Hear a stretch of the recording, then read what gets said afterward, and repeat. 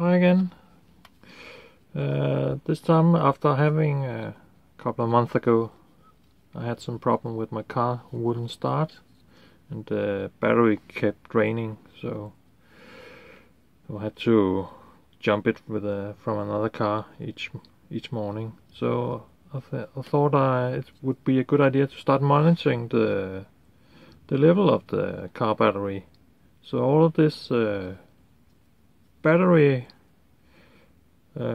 voltage meter, car voltage meter, so I could see the state of the battery from Banggood. And this is it.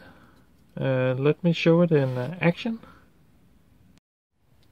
So here you see it in action, and as you can see, sometimes the numbers look a bit wrong.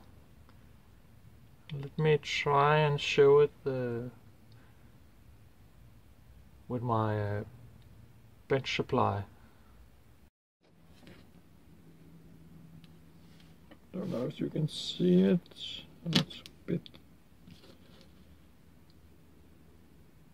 I've set the supply to 12.2 volts. And you can see it's like there's a problem with one of the displaying the numbers. So, but I guess you can guess what the number's supposed to be. But